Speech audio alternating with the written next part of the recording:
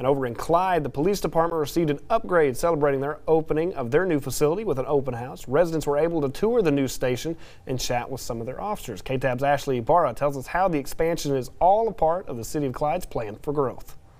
Look to see exactly what you got. Robert Dalton has been serving as the Clyde police chief for 10 years. And we'll be adding a fourth in the near term. So what he loves most about his job is the community. It's going to sound cliche, but the people. I really wanted a job where I was serving people. But with the City of Clyde expanding, Dalton says the police department needed an upgrade. The old police station was in an office that was housed downtown. Sharing now, they will be able to best serve their growing town. Our true population is close to 4,500.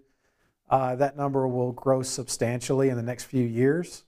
With that growth, obviously, city services have to grow with that. Mayor Roger Brown says the new facility has been a long time coming. We're expanding. We've got new businesses coming in.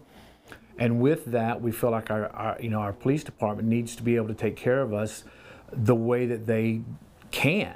But it will benefit Clyde for years to come. Giving them the tools that they need to do the job, to serve and protect the community, it only makes sense. And so I'm very proud that we're able, as a city council and the city of Clyde, to make this happen for the police department. Dalton says with a larger facility, they hope to hire more police officers to protect the community. In Clyde, with coverage you can count on, Ashley Ibarra, KTAB News. Thank you so much, Ashley. The Clyde Police Chief says if you missed today's open house, locals are more than welcome to come by anytime to tour the facility or to ask any questions.